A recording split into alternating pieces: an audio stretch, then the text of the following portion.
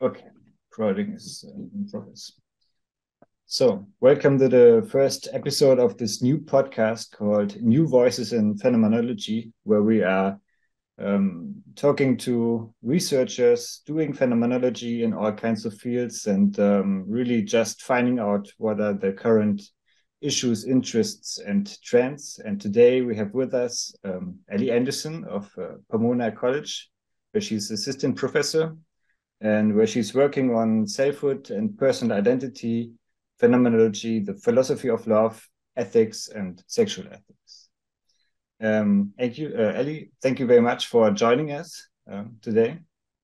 And my Thanks, first Daniel. question, yes, my first question would be really, how would you explain what phenomenology is to someone who has no previous philosophical knowledge? Yeah, I would describe phenomenology as a method or set of methods that begin with lived experience. What lived experience means is going to differ between phenomenologists, and not all of them are going to like that term very much. But more or less, the idea is that we have to start from where we are. Each of us finds ourselves in a world with a particular perspective on that world. And that needs to be the starting point for any kind of philosophy. Otherwise, we're going to just sort of perpetuate perhaps assumptions that persist based on our perspective without actually being able to analyze them. So, phenomenology is often an inquiry into lived experience from the first person perspective, and really an attempt to probe what the structures of that experience are. So it starts from this sort of first person perspective, but the ultimate goal is to gain a transcendental understanding of what the structures of experience themselves are. So it's a study of lived experience, but it doesn't end with individual lived experience. It aims for greater structures. Now, that general definition of phenomenology, as I implied before, is going to apply more to some philosophers than others. I think it's a pretty fair, broad strokes characterization of classical phenomenology emerging out of Edmund Husserl. Martin Heidegger will take issue with the idea of this subjective or first person perspective and argue that actually our experience of the world is so fundamentally outer directed that we really can't start from a quote perspective in the mental sense, but rather we have to think about the everyday practices that we're caught up in. And then there's existential phenomenology, of course, which we get with people like Simone de Beauvoir and Jean-Paul Sartre, which are interested definitely in the subjective first-person perspective, in some ways really double down on that, but then are curious about what that means for human freedom and ethics, especially. And then you have more recently a move towards what's been called critical phenomenology, which is a series of attempts to take phenomenological tools and really think about them in terms of social justice projects. How do our perspectives work to reinforce structures that we should really be critical of, such as sexism and racism? And how can phenomenology help us address those social problems? Mm-hmm. Thank you. What's very interesting, what just the way that you sort of gave in this overview of the also history of phenomenology is that we start with questioning the structures of consciousness in general, like with Husserl, and then we end up with a critical phenomenology where we criticize the structures of not probably consciousness itself, but of our lived experience and of our way of seeing things. So would you say there's still sort of same phenomenological kind of questioning that gets at the heart of both kinds of structures, or is this a very like a paradigm shift that's happening here? I don't think it's a paradigm shift. I think it's a deepening of themes you already see in earlier phenomenology. And scholars are a bit divided on whether critical phenomenology constitutes a break with traditional phenomenology or whether it is just a shift in attention to things that classical phenomenology or other traditional forms of phenomenology already give us. I myself am a bit agnostic as of this interview. I know that there have been some recent publications to come out about this that I'm interested in reading, but haven't had a chance to yet, that will help me figure out what my own view is on this. But I think for now, where I land on this is that critical phenomenology is a new term for particular kinds of attention that have been drawn to, like I said, really real social structures, but that phenomenology from the beginning has had the ability to draw our attention to those social structures and to change them. And you see in various forms of critical phenomenology the use of different classical phenomenological approaches. For instance, the epoche, this idea that we need to bracket our belief that the world around us is external and, quote, real, right? We tend to have this natural attitude that the things outside of me are outside of me, right? The things that seem outside of me are actually outside of me. And there is this sort of mind-world relation. And one of phenomenology's first steps is historically to bracket out that belief that the external world is external to me. And in critical phenomenology, you see this very same thing, because being able to bracket out that belief is really helpful for resisting things like implicit bias and drawing our attention to the ways that implicit bias structures our experience. But critical phenomenologists will often draw attention to the fact that the epoche is not something we can completely do. We can't bracket out the natural attitude fully.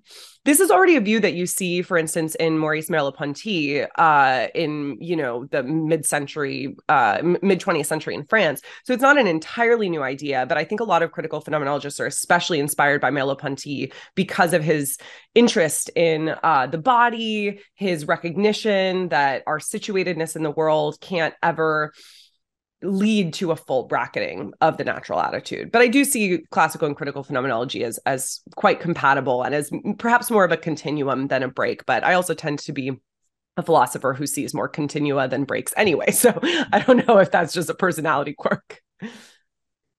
It's interesting that you mentioned the epoche, because it's just such a central part of the phenomenological method. And it's also one that's very controversial, and there's so many interpretations, what actually gets bracketed out and what is left remaining and so on. So this really leads me to my second question, which is what are some of the topics that you work on? And do you consider phenomenology to offer a cohesive method or a coherent method to tackle these questions? Yeah. The main two areas of my work, which you mentioned, are approaches to selfhood. Who are we? How are we related to others? With a special emphasis on the idea that the self is not a substantial thing, but is multiple, if we want to put it in substantial terms, but even better, relational. And then the second area is phenomenology of love and sex, which maybe we could say those are even two different areas in and of themselves. But I do think that phenomenology is really rich for both or all three of those areas because of the set of tools that it provides. I completely agree with the phenomenological perspective that we have to start from where we are, and we can't start from a sort of view from nowhere or a presumed objectivity. And I know that sounds kind of obvious, but I think when you read phenomenology, you realize that it's actually not obvious, and that a lot of philosophy has tried to start from a place other than that and has been unsuccessful for that reason. I think I'm more sympathetic to the idea that phenomenology can really get us quite far in understanding approaches to selfhood, love, and sex now than maybe I was 10 years ago. When I was doing my graduate work, I actually didn't write my dissertation on phenomenology. I wrote my dissertation on Derrida, who is emerging out of the phenomenological tradition, but actually quite critical of it, and who is known as, the founder, if we can say that, of deconstruction, which is quite resistant to phenomenology. I think from the perspective, if we can call it that, of deconstruction, phenomenology appears a bit naive because of its faith in the first person perspective. But I actually think that there's resources within phenomenology for showing that the first person perspective is not just this like thing that we have access to. The self is not transparent to itself. And so a lot of the insights that I find most compelling about philosophy that comes after phenomenology or classical phenomenology, I think you can already sort of ground within phenomenology. So I think if you take the example of selfhood, for instance, this idea that we tend to go around our daily lives presuming that there is some such thing as a self that we can either be more or less connected to, right? I might have better or worse self-knowledge, or I might be living more authentically or less authentically. Oftentimes, that perspective is rooted in misunderstanding the self as a thing that is similar to other entities in the world, such as the book or the phone or the water glass. And in fact, what phenomenology attends to is the sense that actually the self is fundamentally different from entities in the world, because it has this peculiar character of being a perspective or of relating to a perspective. And so if we actually ground the idea of the self in an understanding of consciousness, then we suddenly see that the self is not a thing. It is perhaps a series of relations or a nothingness, to put it in the existential phenomenological sense. You get, for instance, Paul Ricoeur's notion of narrative identity coming out of the phenomenological tradition, where Ricoeur says that, yeah, the self is not some entity, but rather we are kind of always in process of crafting the self through a dialectical relationship between our consciousness and the stories that we tell ourselves about ourselves. Yeah, thanks. Yeah, so maybe picking up on that, so the self also almost has this double role of being the means and also the object of phenomenology, in a sense, because we have to look at ourselves, and we have to, what Husserl would say, we have to be some sort of pure consciousness. Other phenomenologists would probably disagree and say, no, the self is a priori also includes this feeling of embodiment, or this being ecstatically directed towards the outside world and so on. So would you say that for you there's one sort of phenomenological attitude that would most come closely to your way of reflecting on things? So what would the self be that is operational for you in this sense? Yeah. Well, it's a funny time for me to be asked this question, because I am working that out at the moment. I have been working mostly on philosophy of sex and love in the past couple of years. And now I'm returning to my interest in selfhood, which is what I wrote my dissertation about. But like I said, with sort of a different perspective, because I'm now more invested in phenomenology than I was then, when I was really trying to craft a more post-structuralist view of the self. So I was going with the existential phenomenological idea of the self as nothingness, and this relation between subjectivity and self as object, that has this fundamental fissure or gap within it. And that really comes out of Jean-Paul Sartre and, to some extent, Simone de Beauvoir. Recently, I've been questioning this a bit, because I've been reading more seriously a philosopher who is not a phenomenologist, Gilles Deleuze, who has issues with the notion that difference should be thought of as negativity, as negation, as we might say in Sartre's parlance, nothingness. So I'm trying to work out right now whether I agree with that and want to rethink the notion of negativity or nothingness in relation to the self. So I'm not quite sure. I will say I'm definitely drawing in my work on selfhood So this is the very beginning of what will become a book on the topic. So stay tuned for how this develops. But I will definitely be drawing from Sartre and Beauvoir. I will also be drawing from post-structuralist traditions, feminist phenomenology as well. In particular, I've been really interested in the work of Mariana Ortega in recent years, who has this book In Between about Latina feminist phenomenology and selfhood, articulating this notion of the multiplicitous self that is nonetheless somehow unified. And Ortega is drawing mostly from Heidegger for this view when we're talking in terms of the more traditional phenomenology aspect of things. I also think that Michel Henry and Paul Ricoeur have lots of interesting things to offer in this regard, as well as Husserl and Heidegger and Merleau-Ponty. So I don't know. I really want to bring together a lot of different strands from these thinkers, having moved from a post-structuralist attitude to more of an attitude of existential phenomenology, and now being in more of a place where I'm just wanting to synthesize all these insights from different phenomenological traditions as well. But, in terms of contemporary phenomenology, I will say another big influence on me from the very beginning has been the work of Dan Zahavi, and his work on selfhood and alterity. So I think, he's drawing a lot from Husserl and Sartre in particular. And his work has been influential for me since the days that I was writing my dissertation and adopting more of a post-structuralist perspective. Okay.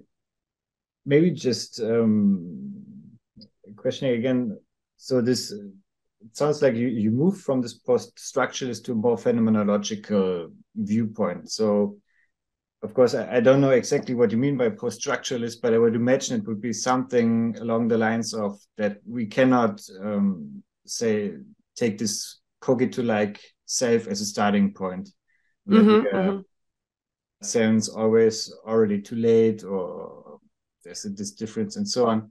And so, as you say, Derrida was critical of phenomenology because phenomenologists like Husserl were kind of starting with this self, this I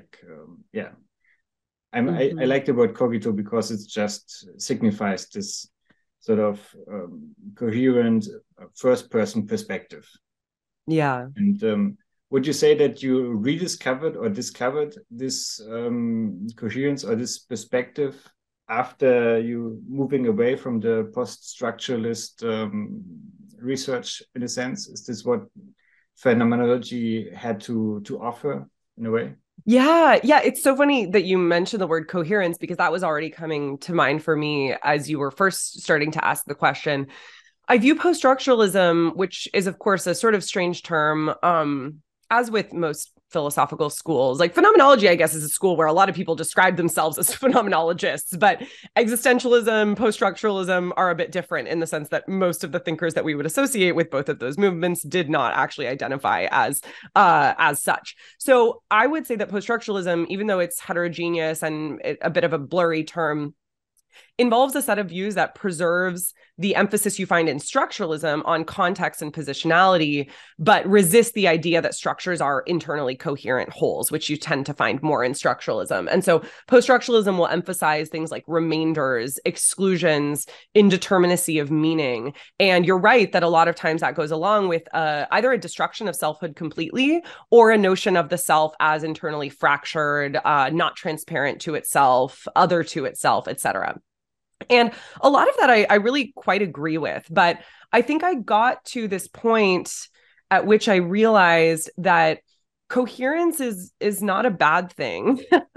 And a lot of times when we're focusing on indeterminacy and incoherence, we are nonetheless striving for some modicum of coherence in the end. And so my dissertation was on Derrida's, or was on tracing a Derridian concept of selfhood, let's say that, and on saying that the self is other to itself, and yet nonetheless there is some ipseity involved. And so I think what a lot of my early work on Derrida was trying to do was show that Derrida doesn't actually get rid of the self, there is still a self there. And I think that's true. And I think still like that's hopefully an interesting point to make, because I don't think it's well understood within Derrida scholarship. But I ended up wanting to say something more constructive, right? It's not just enough to say like there is still a self in Derrida. And with all due respect to Derrida, who's a thinker that I am still interested in, I ended up feeling like there wasn't enough there that actually helped me understand what the self is. And what was there ended up sort of reverting back to phenomenology. And so I think what we can already find in phenomenology, this notion of the fractured self that is other to itself, that is not transparent to itself, we find that in Sartre. Christina Howell's book on Sartre and Derrida was really big for me in this regard, because she shows that the insights that Derrida has on this are sort of already there in Sartre. And I think in perhaps more productive ways. So as of this moment, I'm thinking about the coherence of the self as perhaps a regulative ideal, or maybe we want to say a fiction. I have to figure out what terminology I want to use specifically around that. But it's not something that is ever achieved. And yet I do think it is a goal worth striving for. I think it's important that we aim for something like integrity, rather than simply saying, well, the self is multiple and that's that, or the self is not a thing and that's that. Yeah. Thank you. Also, as you mentioned, because at least as long as we're doing theory and we're having like a series of thoughts that somehow form into a bigger sense, then at least the instance that has these thoughts and that makes this experience and has this sort of enlightenment has to be some form of at least epistemic self, and that's almost one of the like first forms where phenomenology even in terms of which the phenomenology is thought of the self, right? Because it's, in the beginning it was really just this instance that got to know the world, and it was able to like go through a series of perceptions and cogitations to Totally. Just a super quick thought on that is that I think sometimes phenomenology gets stereotyped as being a method or school, whatever we want to call it, that fetishizes the notion of subjective first-person consciousness and perhaps selfhood. And I think that is not at all the case. Like, it is in phenomenology that you find a really robust account of the limitations of subjectivity, of the way that subjectivity is always already related to the social context in which it finds itself, and so on and so forth. A lot of these insights that we associate with other movements that that are, you know, perhaps opposed to phenomenology on the surface. And as you say, so one of the probably contemporary challenges to phenomenology more broadly is to find a balance between being able to make claims or statements about consciousness and structures as a whole, and then dealing with the situatedness of our knowledge and also of the situation from out of which we do phenomenology also, and in which we generalize.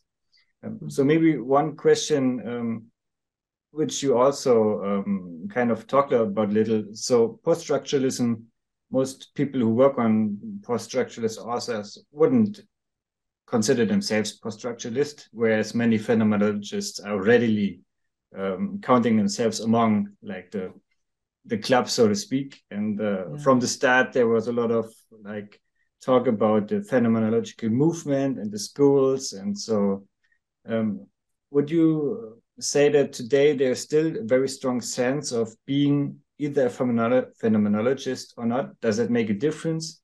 Or is it more like that we today have sort of such a multitude of different phenomenologies that it doesn't even make sense almost to use this term in this sort of unifying fashion?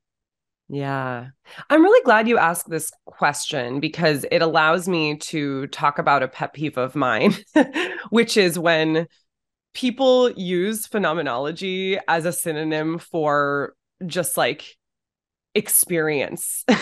So, for instance, I see this a lot among analytic philosophers. They're like, oh, the phenomenology of X, right? The phenomenology of consciousness, the phenomenology of love, and all they mean is a description of the experience of this thing.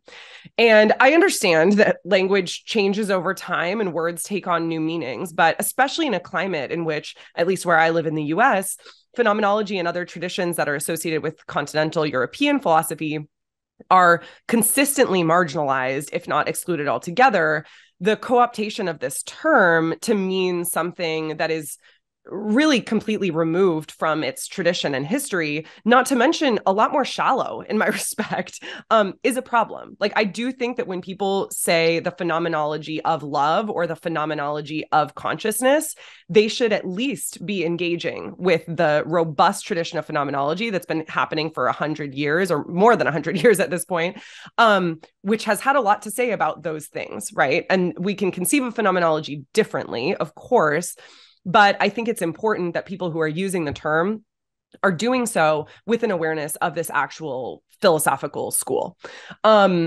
So perhaps that is a kind of backwards way into your final formulation of the question, which is that, yeah, I totally think we should still use the word phenomenology. I think it's super useful because it allows us to describe what we are, or to designate rather, what we are talking about when we are using the tools that phenomenology offers. And perhaps there are more tools that phenomenology hasn't invented yet that we will then, bring into the phenomenological fold. But things like the epoche, things like an understanding of time consciousness, understanding of like what are some other, there's so many philosophical terms from phenomenology that we could use, even lived experience. That's, I think, a pretty big one here that people bandy about all the time today, and that I see as quite, rooted in the phenomenological tradition, is important. And then we can have fun arguments about what we want to consider phenomenology and whether we want to like continue the Husserlian tradition or take up the mantle of Merleau-Ponty or go in completely different directions with critical phenomenology. But I think that those conversations are best informed by a robust engagement with the tradition of phenomenology. It would be sort of weird if I started saying I'm doing analytic philosophy of consciousness and I just meant analysis, like in a very vague sense, without any understanding of the history of analytic philosophy. And I think the same is true of phenomenology. Absolutely. And I think just in terms of the cooperation between different strands of philosophy, I think phenomenology can be a great corrective or at least a supplement to just other philosophies who do not have the conceptual apparatus to even deal with perception in a more deeper sense, or to do more detail about that. Yeah, I think just as an example, I know I had mentioned my work on sex and love before, but I didn't really have a chance to talk about it yet. The phenomenology of sex, I think, is a really great example of this. I have a recent piece on sexual consent where I'm trying to bring a phenomenological perspective to bear on analytic critiques, or let's say, no, I mean, I'm doing the critique. Some people are doing critiques anyway, but bad word there. Analytic conceptions of consent. And I'm saying, hey, we really need to bring in a phenomenological account of sexual consent. But what I don't mean by that is just like a analysis, an ungrounded analysis of what it is like to have sex. Like that would be sort of a weird thing to do. I'm trying to bring to bear specific notions from phenomenology that have been very well articulated over decades, such as how we perceive others and the nature of our embodiment, that I think can inform the way that we're thinking about sexual consent. Yeah, thank you. And we will talk about that a little more when we talk about your paper in just a few minutes. So maybe just a quick question or some questions to you as a public philosopher, because you also have a YouTube channel, Overthink, and a podcast, which is also called Overthink, where you talk with others about current issues, but in a philosophically informed way. And also you give like these short precise of different philosophical ideas, which I find very successful in the way that you do them. And of course, the motivation for doing public philosophy in a way is making philosophical ideas more broadly available. But would that be the only motivation, or is there or what was the reason behind going sort of into the YouTube and into the social media sphere as a philosopher? Okay. Yeah, I think I have different answers to those two questions. I would say that for me, yes, going into public philosophy does have to do with trying to make philosophical ideas more broadly accessible. Another motivation there is just to highlight how important philosophy is. I think philosophy has always been important, and I think it remains very important today. But we're also living in an age, especially in the US, where philosophy is seen as sort of an abstruse, abstract, maybe even random discipline, right? And I'm like, you all are calling one of the most foundational disciplines in the history of the world random? Like, no. In fact, most of the disciplines that we know and recognize today originate in philosophy, things that were traditionally part of anthropology, sociology, psychology, cultural studies, politics, not to mention all of the natural sciences originally were part of philosophy, right? Biology was natural philosophy, and Aristotle wrote about it. So I think I also want to just like help shift the narrative in the US around what philosophy is and what the role of it is. I do a lot of my philosophical work on French thinkers and have spent a good deal of time in France. And I'd love to see American discourse shift a little bit more towards what they have in France, which is a situation in which philosophers are interviewed on mainstream radio programs. They're talked about, their ideas are talked about on TV, right? On even in the daily news, they're coming up. They're writing op-eds in newspapers. If I go to a bar in France and somebody asks what I do, or I'm at a party and I say I'm a philosopher, they're not just like, oh, weird and exotic. They actually have stuff to talk about with me. And in the US, a lot of the problem is that we don't have philosophy in high schools. And so philosophy is not something that most people have encountered before they get to college, if they get to college. And so I understand that there are some, quite material reasons for the apparent randomness of philosophy in the US, but I want to do what I can to shift that. And I've been really delighted to see that a lot of our work has been reaching high school students who then are interested in reading philosophy on their own or pursuing it in college. So in terms of how I originally got into this, the reason I say that that's a little bit of a different answer is that I don't think I had such big ambitions then as I do now, having seen after a couple of years of doing public philosophy, the kind of impact that it can have. When I originally started the podcast with my co-host, David Pena Guzman, it was certainly with an interest in, making philosophy seem interesting to people who might not otherwise encounter it. But it was mostly just this sense of like, hey, we both want to be doing some public philosophy. We think a podcast would be fun. We really like talking to each other. We have good conversations. We have this training in the history of philosophy and continental European philosophy, which in the US are not, that's not like the norm for your training in philosophy. And so, hey, let's put our conversations on air and see what happens. And then things just took unexpected turns after that. We started some social media accounts in order to draw attention to the podcast, and we've had mostly students running those for us in the past couple of years. And then I had just read online that it was helpful to put your podcast on YouTube for search engine purposes. So we put the podcast on YouTube. It didn't really get a lot of traction there because who's going to YouTube to just listen to an audio podcast? So then I had these videos that I had recorded for when I was teaching on Zoom during quarantine, during the early phases of the pandemic.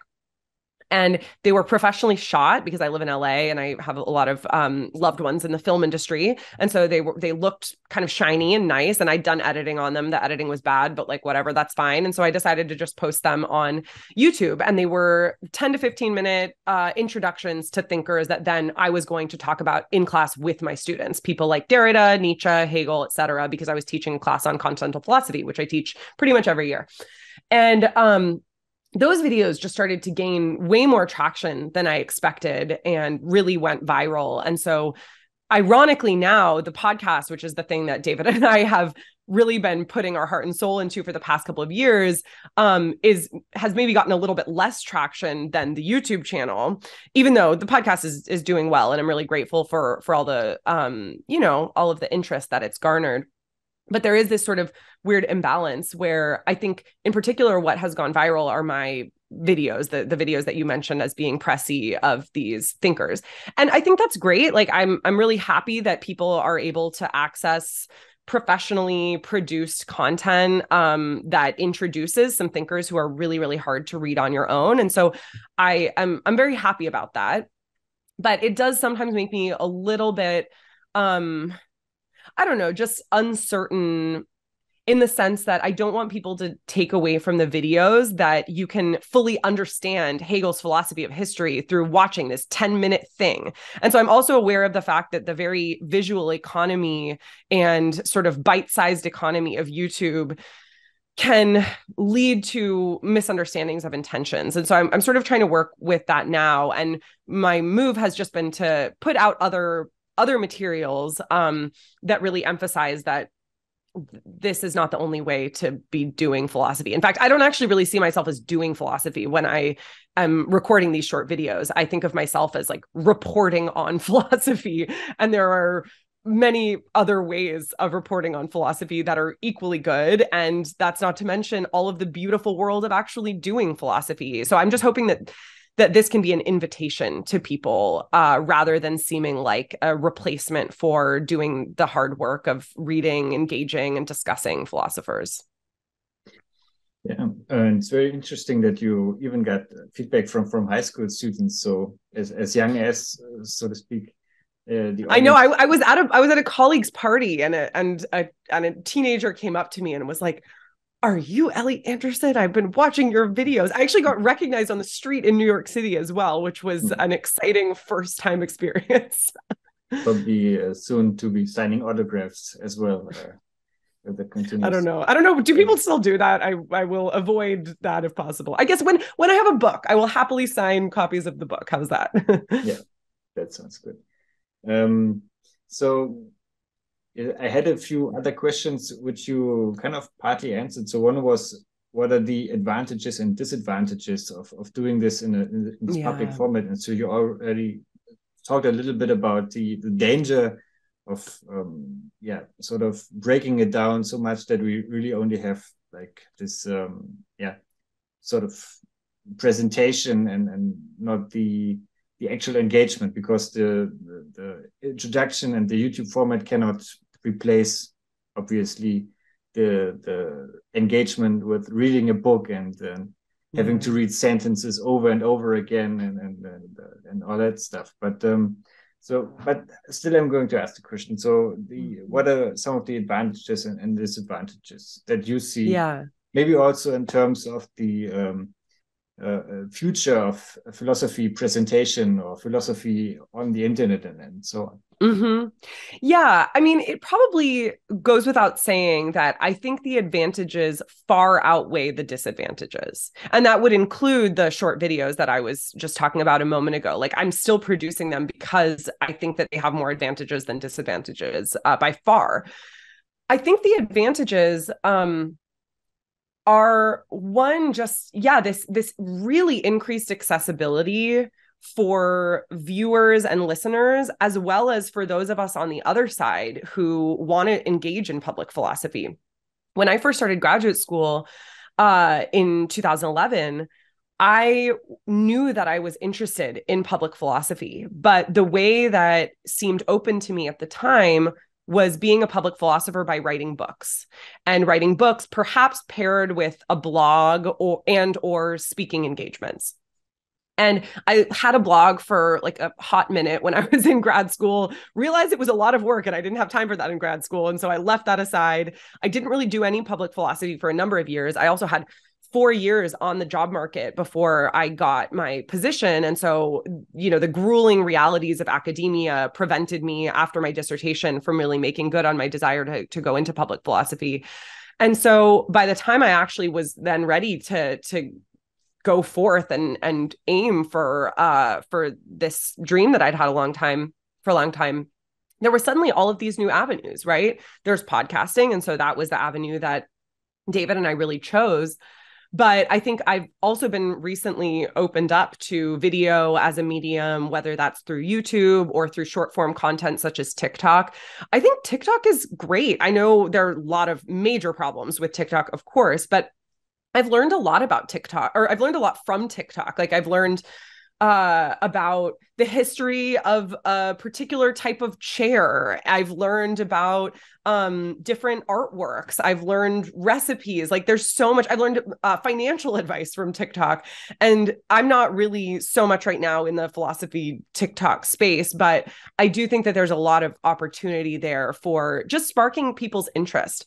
One place that I'm trying to maybe get into a little bit more when it comes to TikTok right now, or at least playing around with the idea of, is book recommendations. Because as you see this bookshelf behind me, I have this bookshelf in the background in my YouTube videos, and I get asked all the time about the books that are in it. And TikTok, I think, is a really good place for offering short book reviews and book recommendations. And one of the benefits of that, in addition to just like exposing people to philosophy, is that it also can be a really good promotional tool for those of us who are academics, because academic books are not known for having very broad audiences. Some academic books aren't going to have a broad audience no matter how much promotion they receive, because they're too filled with jargon, they're too high level, and that's okay. Not every book needs to be publicly accessible to everybody. But there are a lot of books that are absolutely amazing, written by academics, that are written in a way that is super engaging for a public audience, but the public audience just doesn't know that they exist because academic presses don't have hundreds of thousands of dollars to put into marketing. So I think it helps to democratize not only access to ideas, but also the books and ideas that are sort of publicly available, right? I, as a philosophy professor, can go on TikTok and recommend books that I think are better than some of the books that are showing up on, say, like a New York Times bestselling nonfiction list. And so I think that is amazing, that ability for everyday folks to get the word out about their or others' ideas that they think are important. And as far as the disadvantages go, I mentioned the visual economy of YouTube, and I think that I would say generally is true of social media. There is, we just did an Overthink series on vision, and it was an Overthink series on the senses, and we had an episode on vision within that. And that provided an opportunity for me to think a lot more about the nature of vision itself. And I think there's a lot to say about that, but one is just this kind of flattening that happens when you're watching a video on a, it's like a two-dimensional video on a screen. And I think that two-dimensionality of social media, whether it's through a still image such as Instagram or through moving images in YouTube or TikTok, entrenches a notion of subject-object distinction and this idea that you just need to sort of get the gist of the object. And are you there? Oh, sorry. Something just popped up on my screen and it looked like you disappeared. Speaking of visual economies, just seeing you in this 2D way. I think it can lead to this sort of false objectivity, as well as a notion of, just like shallowness, right? A two-dimensional screen is by definition as shallow as it gets. And I think there's something to be said about the way that very economy also translates into how we experience ideas. And there's tons of research, of course, on the way that social media shortens our attention span. That is very, very worrisome to me. As a professor who really wants people to read Deleuze, to read Hegel, to read people who take a ton of time, the way that social media tends to shorten our attention spans is hugely problematic. Thank you. Yeah, and I also see then, one of the, I guess, dangers is the temporality of thinking is not necessarily identical to the temporality of media and of the succession of ideas as they are presented. And maybe there is not the time to actually digest what you're hearing and seeing. Totally. Maybe just as a last question, you also spoke a little bit about this. Do you think that there's some kinds of philosophy that inherently lend themselves more to being publicly presented and discussed? I mean, you mentioned you do a lot of continental philosophy. And if I, for instance, look at YouTube and other YouTubers who are doing public philosophy there, most of them are also more talking about maybe Foucault and Deleuze and, you know, political philosophy, social philosophy, and so on, which is for a great part not exactly the philosophy that is being taught and discussed in academia. So this is maybe almost like a dichotomy between two kinds of philosophy, or would that be an expression? Yeah, I am not sure, because I put that stuff in my public philosophy because that's what I do in my scholarship as well. I do think that figure-based public philosophy tends to be more salient for people than problem-based public philosophy. For instance, if I have a video that has a famous philosopher in the title, it's liable to garner far more views than if I have a video that has a problem in the title. And that doesn't mean that people shouldn't be doing problem-based public philosophy, but it just, if we're talking in terms of sheer success rather than like success as measured by popularity, which is of course not the only way to measure success, I think figure-based philosophy is going to be more salient to people. Also, people are obsessed in this, like, I think, way that we can only understand on a sort of capitalist critical account of commodity fetishism with books on social media, right? And so I mentioned that I think like book talk on TikTok is super popular. And I don't think that's a bad thing. Like, I think it's great for people to be exposed to books, but I think the public philosophy that revolves around a particular book or a particular thinker is going to be more likely to get off the ground than problem-based philosophy. I don't necessarily love that, though. And like our podcast itself, the audio podcast, is topic based. So, and then we will mention thinkers within that. And I think podcasting is a better medium for doing public philosophy that is problem based than, say, the more visual, the visual stuff, which is the social media stuff, which I think is perhaps a little bit more related to the fetish of well-known thinkers. So I don't know. I mean, maybe I will aim for more problem-based visual forms of public philosophy, but that is sort of one thing that first comes to mind.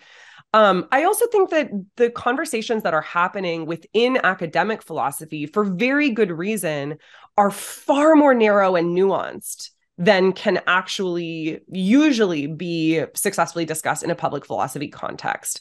I think it is totally fine that not everything that academic philosophers talk about at conferences is going to make sense to people who are going to YouTube for philosophy in a public setting. And so I think, like, I wear very different hats when I'm doing public philosophy, even within my different forms of public philosophy. As I mentioned, like I have a different hat for podcasting than I have for these short YouTube videos than I have for a TikTok book recommendation. But I also have very different hats for when I'm doing my scholarship. And I even have multiple hats within that. I mean, I work on the self as multiple, so perhaps that's unsurprising. But I think it's just a matter of audience, right? Who is your audience? And when I'm talking to an audience of phenomenologists, that's going to be different from when I'm talking to an audience of a more general audience, but still of academic philosophers, than when I'm talking to different forms of public audiences. I do think that a lot of philosophers could do more to make their ideas salient beyond an academic context. And I think that that would be really helpful for showing how great philosophy is. I myself am really trying to work hard to strategize how in the future to help amplify other voices within academic philosophy. And at the same time, it's like not the fault of academic philosophers that they're not addressing a public audience when they're not addressing that. I think sometimes people are like, these academic philosophers are just stuck in this ivory tower. And I think that's a really unfair characterization. We get trained for years in skills that actually kind of alienate us from public discourse. And some of that is with good reason, because we need to be able to have certain kinds of conversations that are more jargon filled than everyday conversation. Not to mention, we are all so busy. Like, I basically have two jobs, being a public philosopher and an academic philosopher. It is hugely time consuming, and we're not trained to actually be able to make ideas really salient to certain kinds of audiences. That said, we have teaching skills. And teaching skills, I think, can really be the gateway for academic philosophers to doing more public philosophy. That's literally how my YouTube videos started. They were not only inspired by my teaching, they were part of my teaching. They were introductions to conversations that I had with my college classroom. Okay, well, thank you very much for being on the podcast. And yeah, thanks. Thank you. Thanks so much, Daniel. Yeah.